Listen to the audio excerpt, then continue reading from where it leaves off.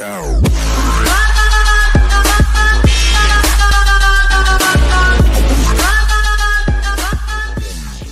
What up, YouTube? It's your boy Mixels next video, and today we're going to be doing a review on Camillot from Series 7, Mixels, and he has 64 pieces, so let's get right into the review.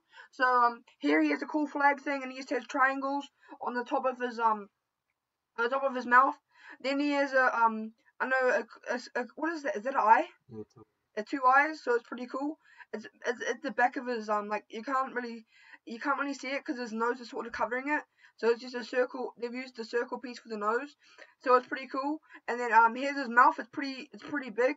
So he's a knight, and he's got a pretty big mouth. And then he's got 2 teeth, so it's pretty cool. So he's got 2 teeth, and then he's got just a normal arm. And then which I'm pretty sure this was the first Mixel ever to have an axe as an arm. So that is really cool. And then he's just got here's just his body.